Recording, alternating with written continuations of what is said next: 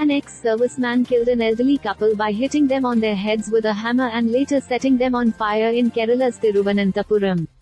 According to the police, a 30-year-long desire to take revenge had led to the incident.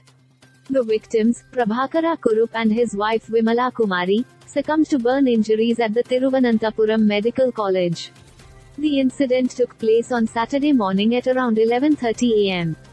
The accused, identified as Shashidharan Nair, also suffered 60% burns in the incident and has also been admitted to Thiruvananthapuram Medical College Hospital.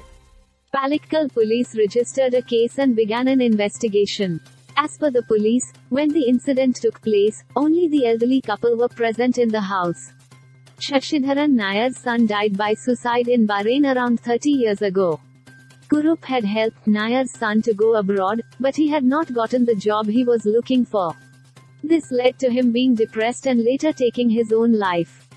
Nair filed a complaint with the police, and Kurup was one of the accused in the case.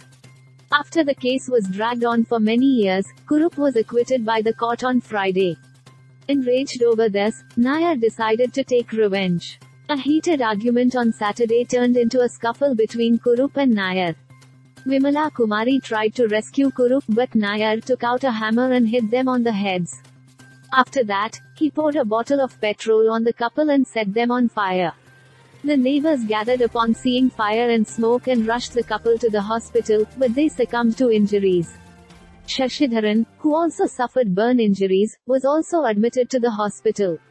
Police have filed a case against him and are conducting further investigations into the matter.